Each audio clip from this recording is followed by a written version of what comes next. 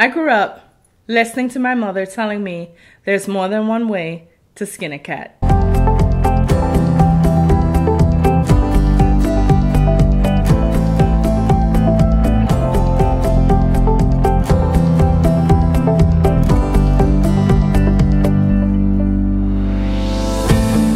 Hi, Danielle here, and welcome back to my channel. It is such a pleasure to have you here with me today. I look forward to seeing all of you on Wednesdays and on Fridays as new videos are released. But listen, do me a favor. Look down and see if you are subscribed to my channel, and if you are not, would you kindly do me a personal favor of subscribing? It is my personal goal this year, 2017, with all of the wonderful things that I have coming up, to get to 1,000 subscriptions. And so I welcome you to help me along this journey. If you are already subscribed, you can also take part in this epic journey and do me a favor, like my videos, comment on my videos, share my videos, and also invite your personal close friends, family, extended family to my channel so that they too can be a part of this epic journey. Listen, today we are going to talk about having more than one way to do something. Like I said, I grew up with my mother singing this in my ear all the time. There's more than one way to skin a cat. Not because you did it one way before, that means you have to do it another way, the same way, another time. And so today I just want to share with you some of my observations now that I have become a resident on YouTube. Now, prior to starting my own channel, what I used to do, I guess just like everybody else, is mull around and look for things that I was interested in, whether it be hair care or makeup or what can I say, scriptures, daily edification, things like that. But now that I'm a resident and I'm actually spending more time in the community and interacting and looking to see really and truly what YouTube has to offer, I'm finding more and more things that I would have never thought would have been on YouTube.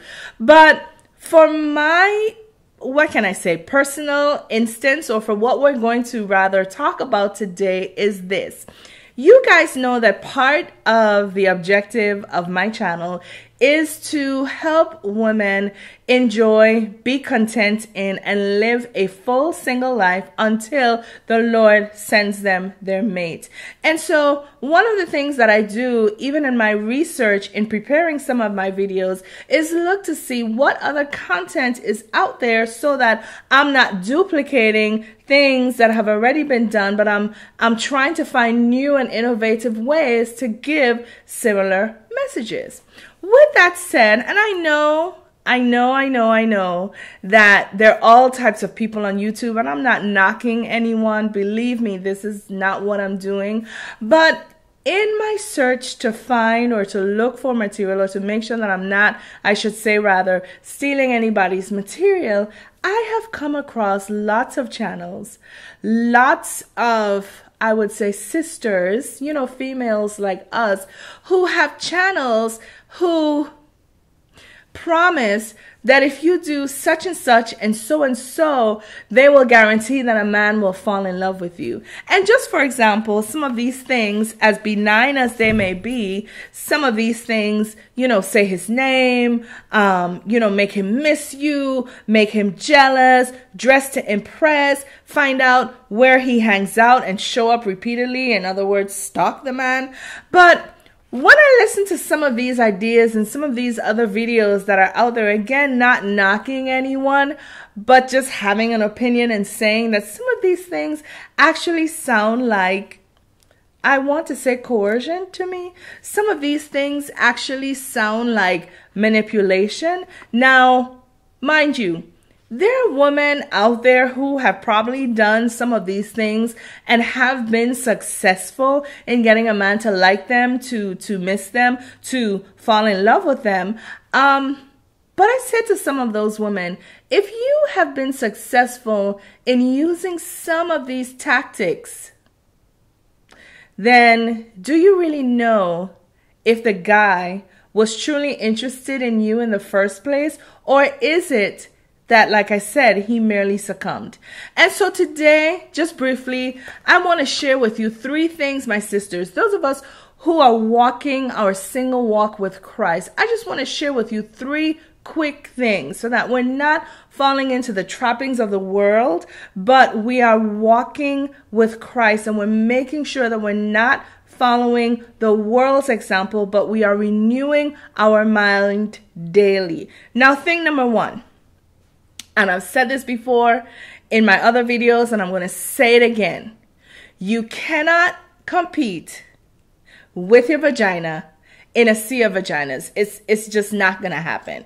If we're all out there looking for a guy and each and every one of us have the same plumbing, then quite frankly, we just have to take that off the table. Because if you snag a guy with how low can you go, or the tricks you can do, with your body, trying to keep this, a friendly PG channel. If you woo a guy like that or that way, was the guy really interested in you, or was he simply just interested in your sex? And then when you run out of tricks, he's gone his merry way. So, number 1, take sex off the table.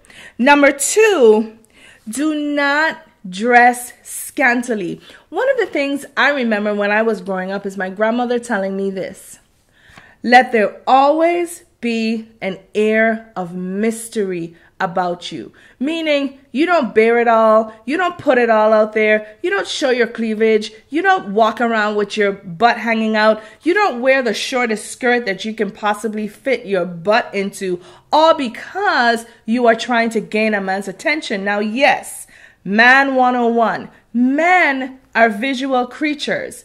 But does that mean you put all of that on the table? Again, the word tells us beauty is fleeting and charm is deceptive, but it is the woman who fears the Lord who is worthy to be praised.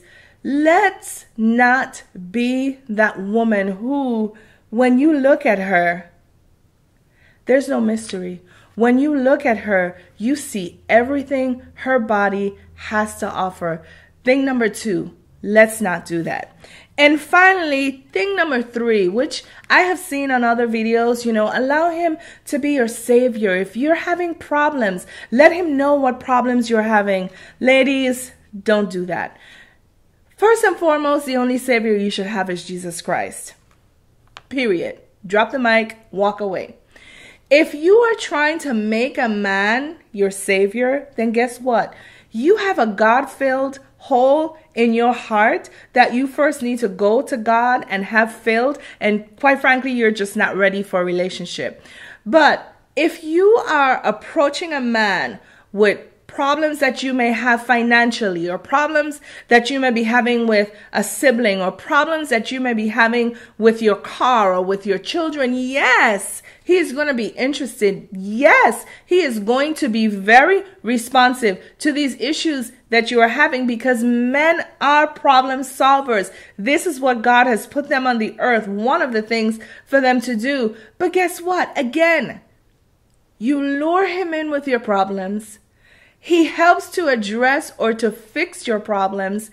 And then if there are no more problems to fix, he walks away, or maybe he sticks around, and then you're left to wonder, hey, was this man truly interested in me?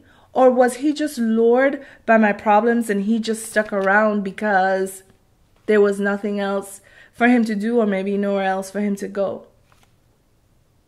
I mean, yes,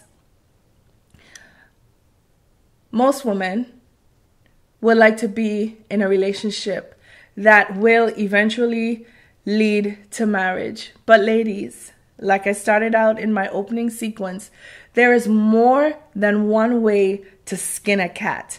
And if you have been accustomed to doing any of these manipulative things, any of these things to get in the way of a man, to get his attention, to have him look at you, to have him be interested in you, to have him reach out to you. And I've been there. I've done these things. But guess what? What do we have to show for it? And not only that, like I said, and I've said, and I'm saying it again, you'll always end up with a question: was he truly interested in me? Or did he just fall for my shenanigans? That's one way.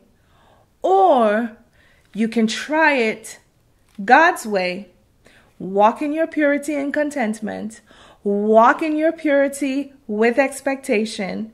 Walk in your purity in service, and see what the Lord will do. Now, this is the beginning video of a short series that I'm preparing for you, how to have a man fall in love with you. And I implore you, I ask you humbly, come back. These were just a quick list of things not to do. And as a matter of fact, if you have some of the things that you would like me to add to my list, be sure to drop them into the comment section below. Things that, hey, maybe you have done and they have not been fruitful, or things that maybe you have done that have gotten you into a relationship, but unfortunately that relationship didn't last. Help me to help you, or help our other sisters out there compile a list of things not to do, so that they're not patterning themselves based on the world's example, but then that we can renew our mind, listen to what the Lord is telling us, and we can pattern ourselves off of his principles. Listen, be sure to tune back in. I look forward until the next time we speak, so that we can continue this mini series. And until then, this is Danielle on the red couch, and I look forward to seeing you again.